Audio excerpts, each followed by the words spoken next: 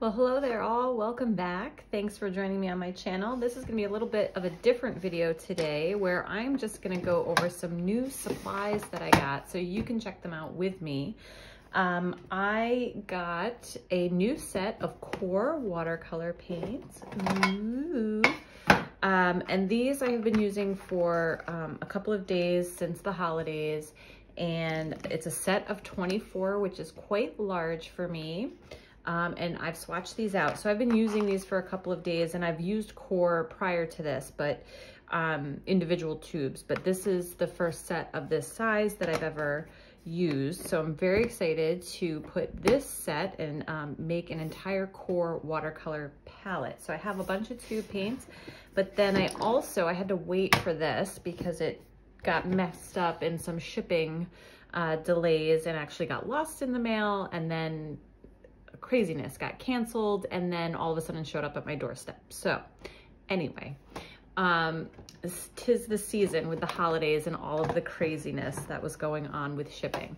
But it finally arrived at my door, and this is a 24 pan watercolor palette. These are half pans, and this is an aluminum palette, and I'm very excited to, to build my own palette out of all Core paints. Now, I use a combination of Daniel Smith, Professional Winsor & Newton Cotman, and some Core individuals, but I'm excited to build a whole palette out of these Core paints because I've been really loving the vibrancy of them. So this is really neat. I like the kind of this barn door or tri-fold open, where I have lots of space to mix colors out here on the sides. And then my 24 pans, and I think, let's check this out. This comes right out. So you can take this out of the pan, or out of the holder itself. This is F Club Watercolor Art Supplies. I did get it off of Amazon, but you could definitely check out your local art store, or a link to this on Amazon will be in the description if you're interested, as well as to the Core paints. So these pans, they pop right out of there. Look at that, it's so nice and easy. And they snap right back in as well. So they kind of stay where you put them. Let's see if I can, there we go. So as you're building it, you know, technically you can get more empty pans and fill them and store them, and you can actually swap out different colors. So maybe I'll build this whole Core set, and then I'll decide later on I want to switch out a few of the colors because I prefer them in Winsor & Newton or Daniel Smith. Just like Core, I absolutely love their sap green. I hate Winsor & Newton sap green. Sorry, Winsor & Newton. But you know, there's a lot of other colors that I love of Winsor & Newton, and maybe I won't love as much in Core. So it'll all depend on while I'm using it and what I've decided. I can always get more of these little pans that they're a standard size. You can order them online or find them in your local artist shop and swap them out. So that's really exciting. Now, I've used a bunch of different types of palettes, but I've never had one of these where I could swap out different pans just by pulling it out of there.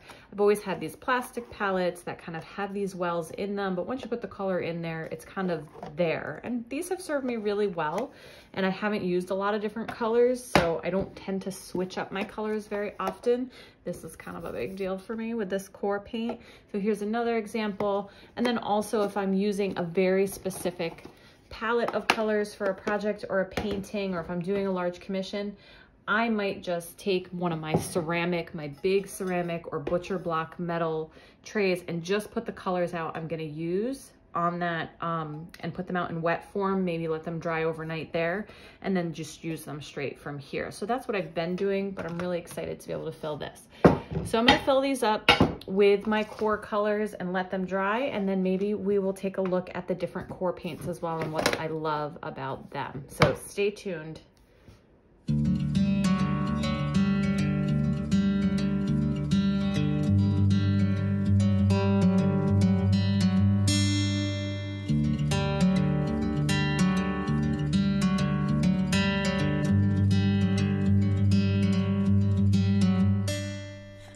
we're back, and as you can see, I filled my 24 palette set with all of my core watercolors. I'm very excited to give these a try with you. I've definitely used some core before, and I'm really excited to have a full set of them. And we'll go over what I love about core in just a moment. And you can see in my 24 pan set, I did let them dry overnight, so they are not wet to the touch, but you can still feel that they're a little soft. They'll probably take another day or two to completely dry, which is totally fine. They can still be used in this format. They don't have to be completely dry to be used. You can use them right out of the tube if you want. You can see that some of them are a little thicker than others, where some, when I put them in the pan, took on the full shape of the pan, where others are more, so sorry, excuse me. Others are more of this like frosting consistency that are kind of thick and held their shape when I put them in there. I'm sure it has something to do with the formula of the pigment that is used in there, creating it to be a thicker paint. Okay, so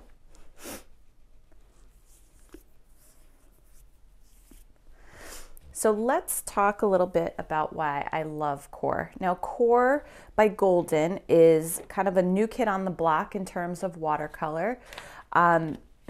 They are, I have a little extra burnt sienna in there from my open stock. They are relatively new. They're made in the US. What I think is most unique about them and why I love them is that they are really well pigmented paints. So they're very bright and vibrant. They use their own proprietary binder versus a standard binder that you'll find in other standard watercolor paints. So, you know, they claim that that is what helps make them stay bright and vibrant and have this wonderful, beautiful flow. I find all of this to be true when I use them. I really love them. But for those looking for really subtle watercolors, this set might not be for you, or this brand might not be for you. I tend to paint very bright and vibrantly, and when I'm using other paints, I have to use a lot of layers to achieve that very bright and vibrant color saturation that I'm looking for, where I think with core, I'm going to be able to get where I'm going a little bit faster, paint a little bit more expressively. So that's just my take on them, and I really enjoy them so far. Their sap green is by far my favorite sap green. It's one of the colors I use a lot, especially in landscape painting and florals. And I have found that I am just absolutely in love with their sap green. So much so, I got a little tube as a gift a couple months back before I had this set. And I immediately went out and bought an 11mm tube of that sap green because I knew I would use it a ton. I would say prior to core, I primarily use Winsor & Newton professional grade paints as well as Daniel Smith. My palette is made up mostly of those two brands with a few core in there. Now there are a ton of other brands out there that are quite popular, and I'm sure there's reviews out there on them. I'm sure I will try them eventually, the White Knights and Senneliers of the watercolor universe, but I'm really excited about these core paints and that they're made in the US. I am a US resident, so they're made here and I can get them pretty easily. So depending on where you are in the world, it might be a little harder to get these. All right, so let's swatch these out. So I did a little swatch card with just their full colors here, and that's just for me to be able to kind of see what I have going on here rather than looking at like the color on the tube. If you go on the core website, they do have a really great online swatches that you can look at that really break down the color for you. So that's a great resource as well. Instead of just putting the color out, I'm going to swatch these out with the most saturated version and then a gradient so you can really see the full effect of the color. So let's take a look at that together. Okay, we're a little closer here so you can actually see me. So let's see here. Our first color is cadmium yellow. So cadmium yellow is a beautiful, bright, cheery yellow color. And you can see as I add water to it, these are still holding strong as a really bright color, especially for this usually pretty delicate color.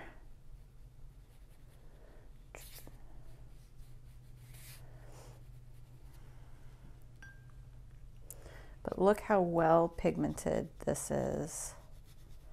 As we get lighter and lighter, it's still holding its pigment really well. So that's just a beautiful, strong, vibrant yellow color. And then nickel azo yellow, another one of my favorites. I just find this beautiful earth-toned yellow. I call it an earth-toned yellow. I just feel like it has these gorgeous tones of gold in it. When I paint fall foliage, this is definitely a go-to to add to the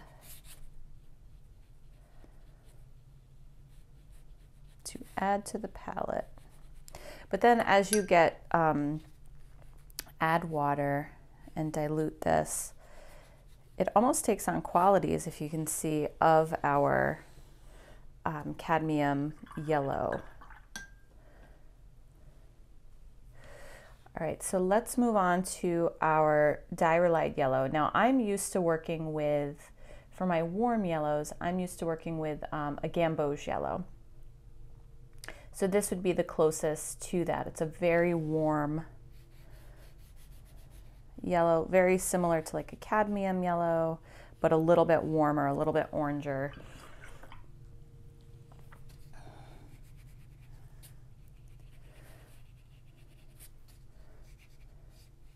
So these are the three main yellows that you have in here. And we're gonna get to another color in the palette, which is a green gold color that I have never used before, but after using it recently in a painting, it's just such a unique color to it.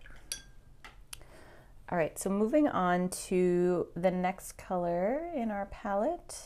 What do I have going on here? Oh, this is a quinacridone gold. So very orangey red with a lot of depth and texture to it. A little bit of a granulation in the color.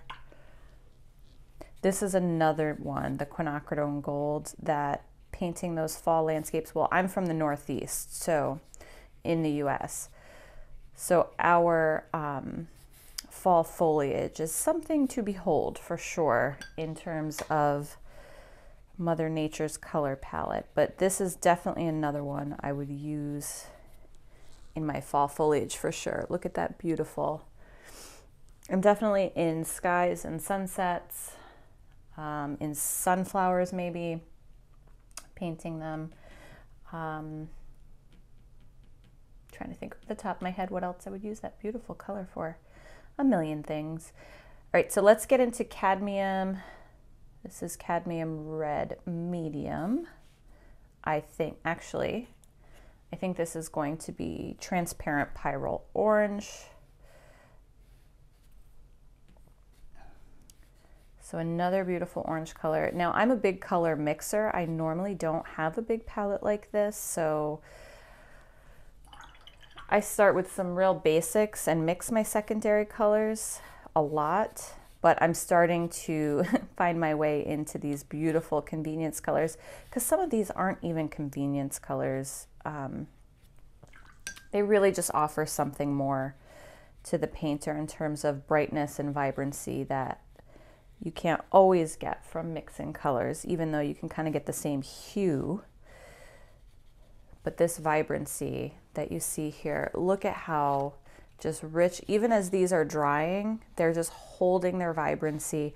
When I paint, a lot of times, you know, especially if I'm painting with like Winsor & Newton Cotman colors. So those are a student grade color, and I use those with my students a lot because they're affordable, kind of entry level, and we use a lot of paint for new beginners in classes. And you know, they just don't hold their vibrancy up as much. As they dry, they get lighter and lighter and lighter, and then by the time it's fully dry, you realize you have to definitely use another layer to keep the vibrancy of the color from when it was put on. And that just has to do with the amount of pigment in the actual color versus binder, which is why they're a little cheaper. So this color is our cadmium red medium. Beautiful tomato fire truck red. Your traditional, what people would say, give me a red. This is that red. Not my actual favorite red in the whole color spectrum, but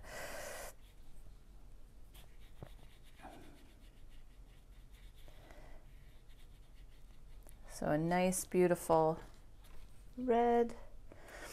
And jumping, now I kind of I think I messed these up in the palette a little bit. I might switch these. So I'm going to jump to a Pyrrole Scarlet. So we went from really orange to a much cooler red versus this Pyrrole Scarlet, which is a super warm red. So these two, this actually would be more of the tomatoey red, I think, because tomatoes have a little bit more orangey flavor to them. But this could still be your fire truck red. So this is the Pyrrole Scarlet.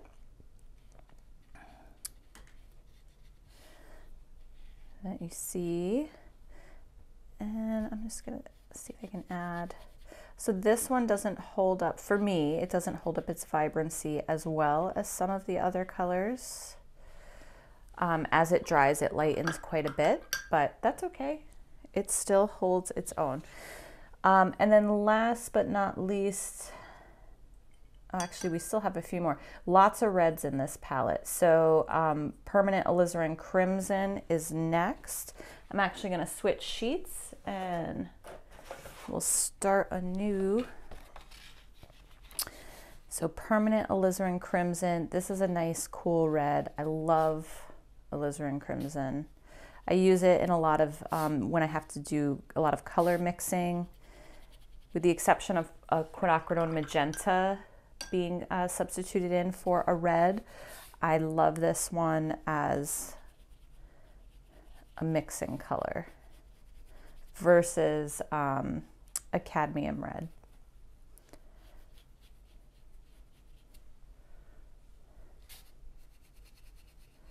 I'm sure there are a lot of, someone out there who's gonna fight me on that.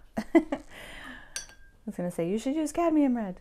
And then lastly here, kind of in our red, true red palette, we're gonna get to some red browns and things like that, some burnt siennas at the end, more of our neutrals, but here's our quinacridone magenta, which I love quin magenta for mixing, especially if I'm doing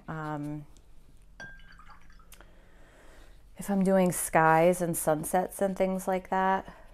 This quin magenta really can be the star of the show if you let it.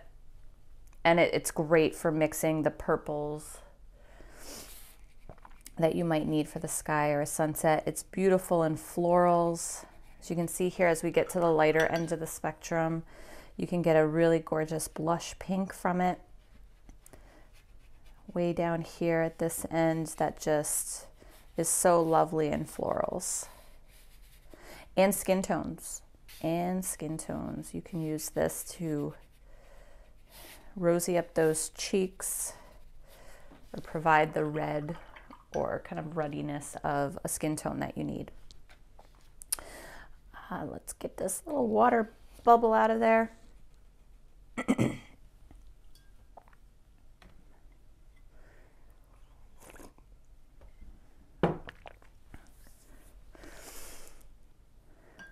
Okay, now we're jumping ship to the other side of the color we're gonna head over to purples, which is just next to the reds, but purple and blues, and then work our way into greens.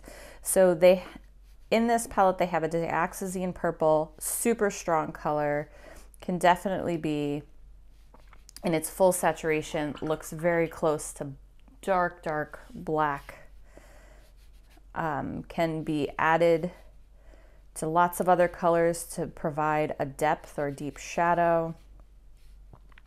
But then as we get lighter and lighter, this color lightens and lifts so nicely, but will hold its vibrancy up here. And that's really important. It doesn't end up drying into this like light lavender at the top of its saturation spectrum. But down here, when it's well diluted, can be this beautiful soft color. I had a water droplet up here.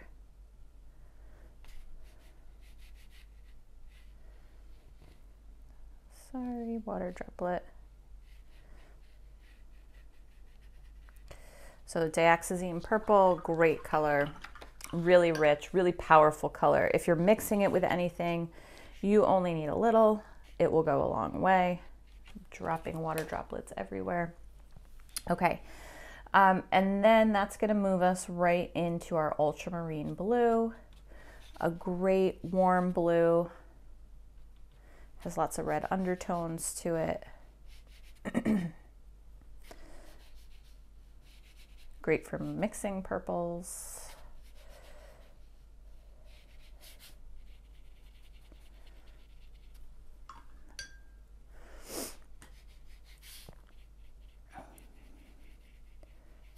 And then can be this beautiful, light, soft blue for skies.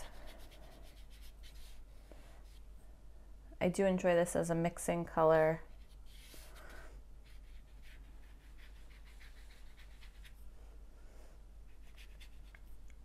I mean, I guess it depends on what you're mixing always, but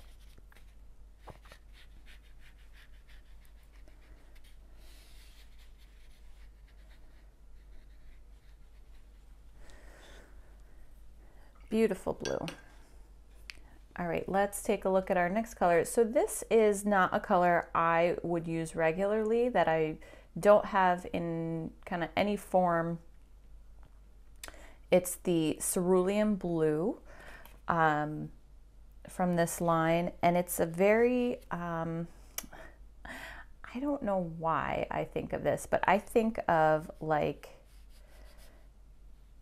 the original, like way back in the day, like Superman color, this like light blue cerulean color. I don't know. Anyway, I don't have this color in my palette or any kind of version of something that would be this color. Maybe the Winsor and Newton Cotman Cobalt would be close to this in terms of kind of tonal value and hue, but this is not a blue that I regularly use, so I'm looking forward to kind of experimenting with it, seeing where I would use it. Is this going to go in skies, in beach scenes, in floral bouquets, as a mixing color in skin tones?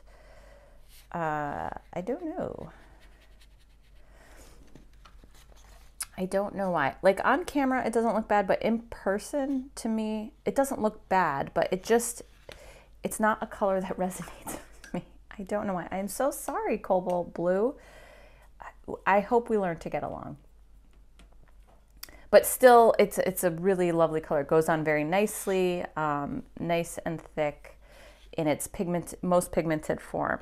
I will point out, if you see the ultramarine blue, this is a little bit of a granulating color. I don't know if it's officially a granulating color on here, but I find when I paint with it, it starts to separate a little bit. I don't know if you can see that in the top here as it's drying. I still love this color, and I do not shy away from granulation. I really love it for its texture that it provides. So just noticing that, you know, now while I'm looking at that. All right, so let's get on to the blue that all the kids who I teach absolutely love. They would paint everything in this blue if they could. Phthalo blue, the pretty blue they call it. This beautiful, very cool, green toned, turquoisey blue. I know you don't see a lot of green in it at first blush, but this color is leaning on the cool, yes, on the cool side. It is has a lot of green undertones to it. Makes gorgeous greens, gorgeous emerald greens when you mix it with a cadmium or gamboge yellow.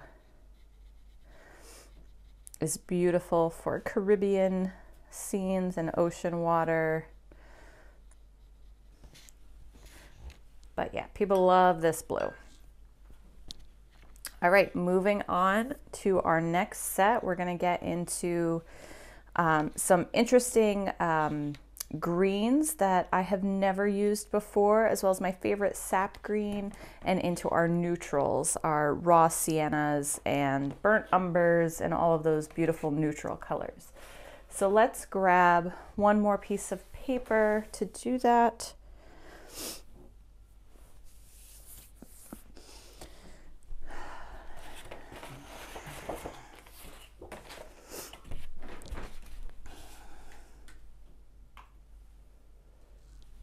And actually,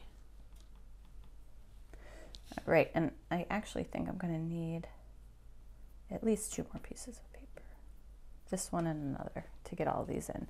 All right, so we're going into cobalt teal. This is another really pretty color that I don't really have in my palette at all. I haven't used it. I'm sure I've mixed something close to this color to use in something I've painted. But this is another one. I'm curious to see if I'm going to fall in love with it and use it for a ton of stuff, or if it's going to be one of those colors that kind of just sits in my palette for a while and then I switch it out for something else. So very beautiful, very fun, kind of convenience color. This is one I feel like I could mix pretty easily from other colors. But still a very pretty color. But again, I'm just not sure what I would use it for right off the bat. Like, it doesn't lend itself right away to a very specific type of subject area. Maybe oceans for sure. Adding it as a secondary or tertiary color in there. But leave a message in the comments if you have an idea of what you would use that for, if you really love that color and know exactly what you'd use it for right away. All right, Viridian Green. This is a very jewelry toned green. Actually, I'm not really sure. Viridian Green in Winsor and Newton is. Let's see. I don't have this one in Core yet. This is my first experience with the Viridian Green in Core.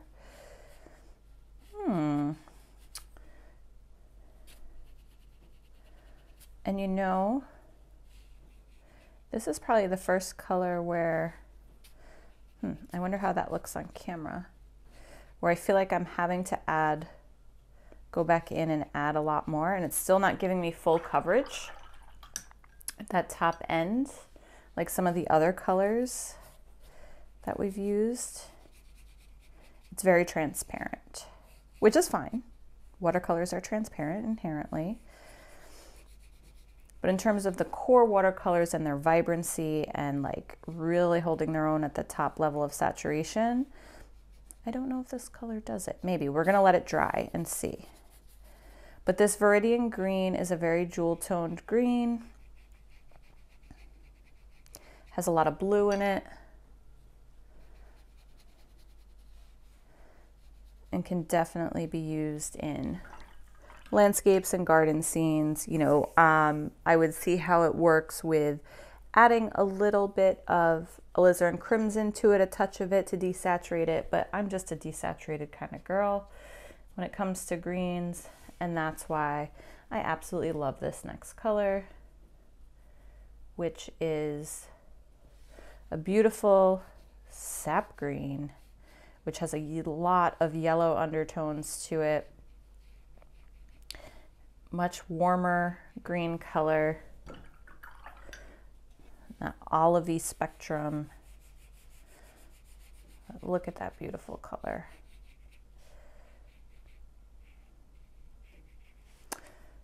I find it has a tiny bit of a perceived granulation to the sap green.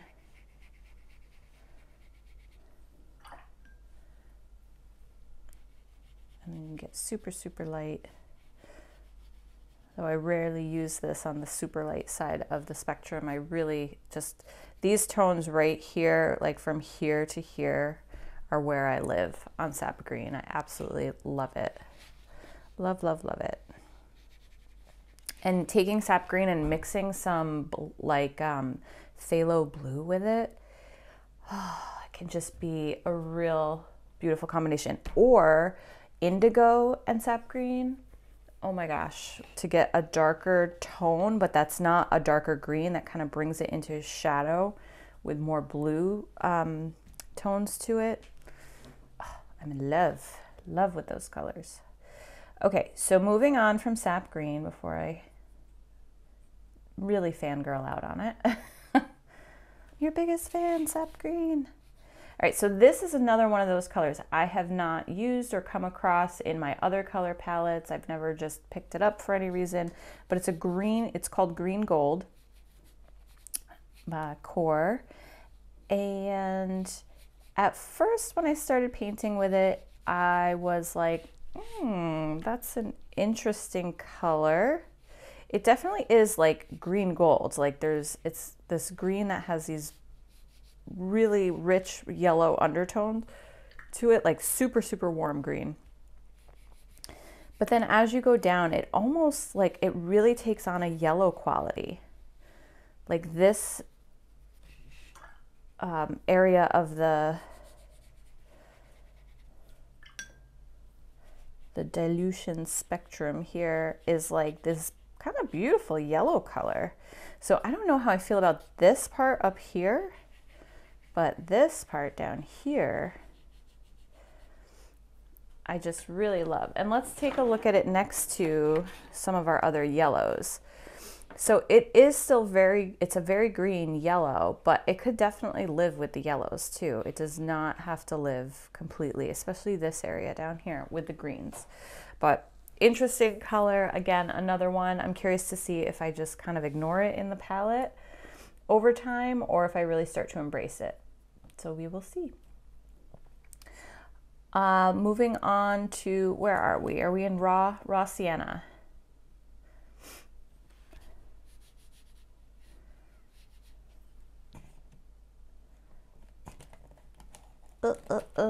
Am I in raw sienna? Hold on.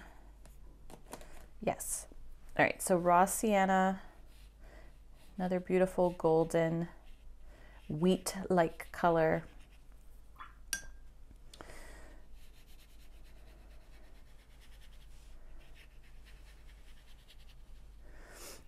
Very nice color, definitely can be used getting to your skin tones really easily. Burnt sienna or sienna colors.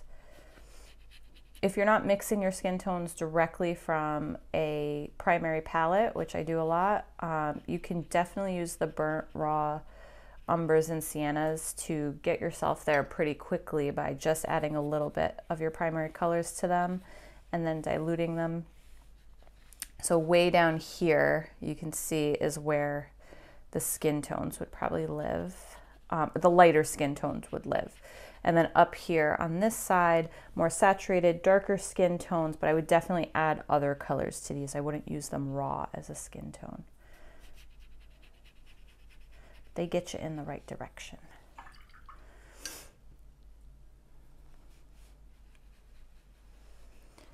All right. Beautiful. And then just a few more left.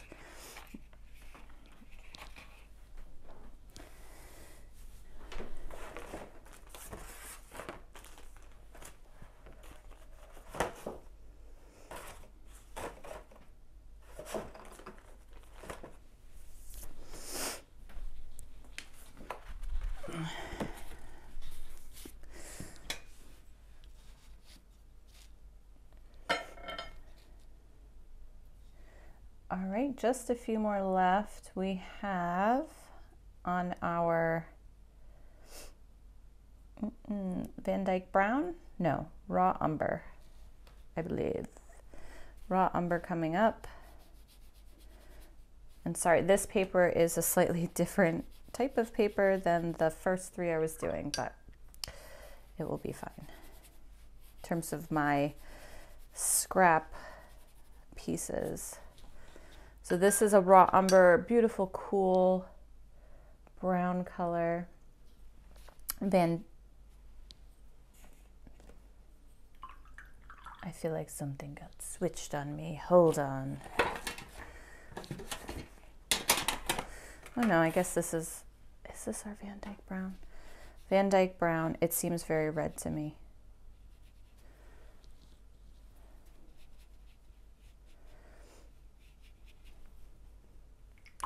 But this is our Van Dyke Brown. So again, I haven't really used the Van Dyke Brown from this.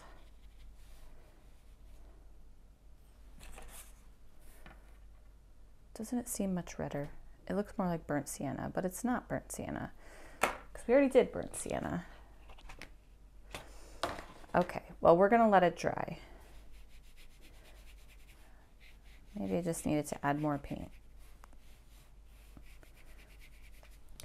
Usually the Van Dyke Brown that I'm used to is a little bit cooler than this. It's not quite as red. It's actually a little bit more neutral than this, but hey, core, making things up as you go. All right, so now one of my favorite colors, a Payne's Gray. I will say the core Payne's Gray, super, look at this dark, rich color. This is like basically black at its most saturated level. And as you grade it out, it's this beautiful gray color. It's a cooler gray, definitely doesn't have any kind of redness to it. It's a much cooler gray. I have found that the Daniel Smith Payne's Gray is quite blue, and that's kind of the Payne's Gray I knew for a really long time. And I really love that color. I love the blue tint nature to it. This is cooler, but does not really, it's much more neutral, this Payne's Gray. The Daniel Smith Payne's Gray has a much bluer tint to it, which I just absolutely adore for different reasons. So, but this is a lovely neutral Payne's Gray. And then they also have what's called neutral tint in here. Again, I've never used anything called neutral tint, but I think it is exactly what it says. It's a dark, very transparent color, but very dark, bordering on black, but really it is a gray that is even more neutral. And you'll see, yeah, as we, ooh, that dried really fast. As we grade it out, you can see it is even more neutral, and it makes this Payne's Gray look bluer. This is for sure a neutral, but look at how fast that's drying. I don't know, that was like superhuman fast. Maybe it's this paper I'm using, this different paper. It's not, it's only 25% cotton, I think. Or it could be something with the pigments. I don't know.